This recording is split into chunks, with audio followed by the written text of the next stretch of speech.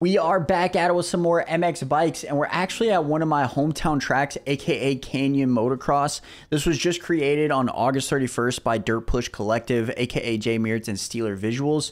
And yeah, this is one of my hometown tracks. I probably have more laps on this track than any other track in my life, I'm not gonna lie.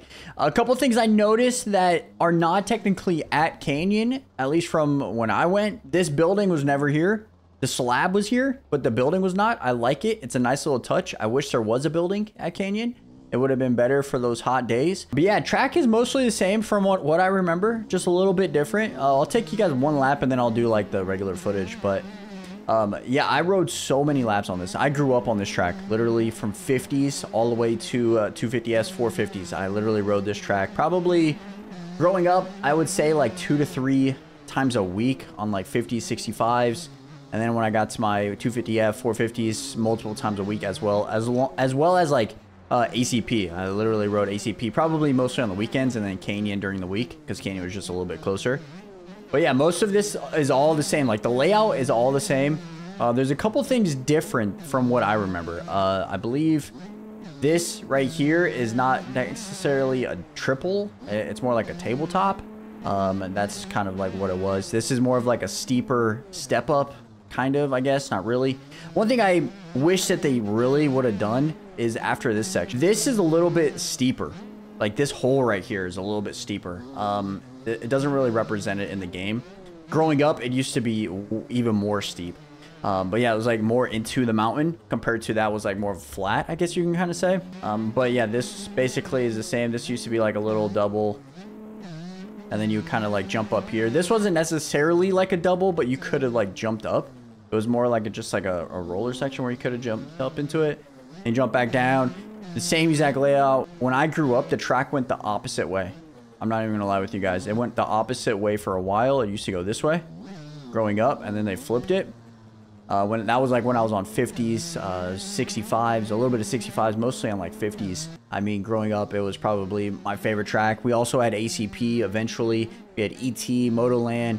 But Canyon was just so close to me that it was just so easy to go to. The track was always so good. One thing that was probably my favorite thing about Canyon is everybody going during those like Wednesday night, Thursday night or like practices. It was just so awesome. Like growing up on the 50s, 65s, it would be packed, like packed. Some of the best guys in Arizona coming out Wednesday night just to ride. Now I say it as like a grown man, but I was like, dude, that was like 20 years ago. It feels like almost, it really is 20 years ago. I'm 29. So, I mean, if I could go back, I would definitely go back and try to relive those glory days. But man, I remember like days where we would like sit at light posts, like legit, we would like wait for everybody to get off the track. We would all like rush to like an area that we wanted to start, and it would just be non-stop laps. Like we weren't like we were riding instead of like training back in the day. Like we would go and ride and not like worry about, oh, we got to practice this section, this section, this section. It would just be riding, man. We would just put laps after laps after laps until that checker flag came out, and we were like, all right, we can't wait to get back on the next one, you know?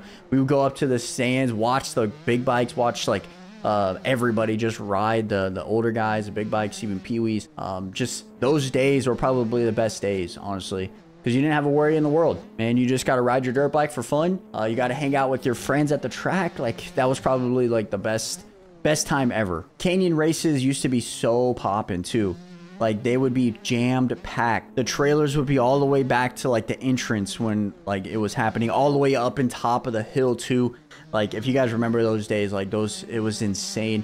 The classes were stacked too. You had a lot of fast guys coming through. Big shout out to boy Travis Tillery, Josh Coleman. Those are the top of the names because those are like the guys that I remember the most, and I still talk to a little bit of them. But there's so many, man. There's just so many of these guys that would come race these races, do the Arizona Championship that was going between like Canyon, ET, ACP. It was just so sick. Ooh, even at Thrasherland, I don't know if anybody remembers like Thrasherland, but that track was pretty sick too. I can't remember all the details on it. Too many concussions, but it was a pretty cool track. Just having like the nostalgia of like thinking back and like have all these memories. I have so many photos from Canyon. It's insane. Like so many photos. I think my first ever race on dirt bikes was at Canyon, and this is a little like secret. I was so new at motocross that like someone crashed in front of me. I got off my bike and helped them get back on their bike. Like I didn't even know.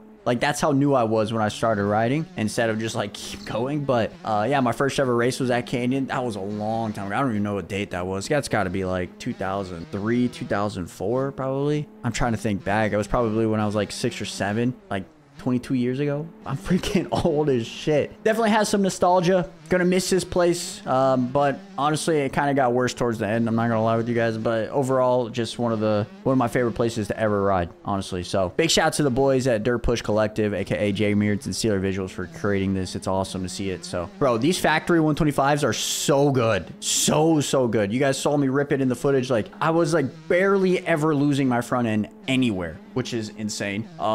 It felt like so connected with the ground. The suspension felt great. I didn't have a setup on. I was just rocking a stock. But it, like, these factory bikes, the 125 now, the YZ1, the 252 stroke, I'll probably be rocking with the 125 or 250 going forward just because of how, like, consistent they are compared to the other ones. But, man, these factory bikes, I can't wait for the next update. It's just going to be so sick. On some other things, I told you guys in yesterday's video that I'll tell you guys my fantasy teams. Well, I already have my one draft at 2 o'clock today.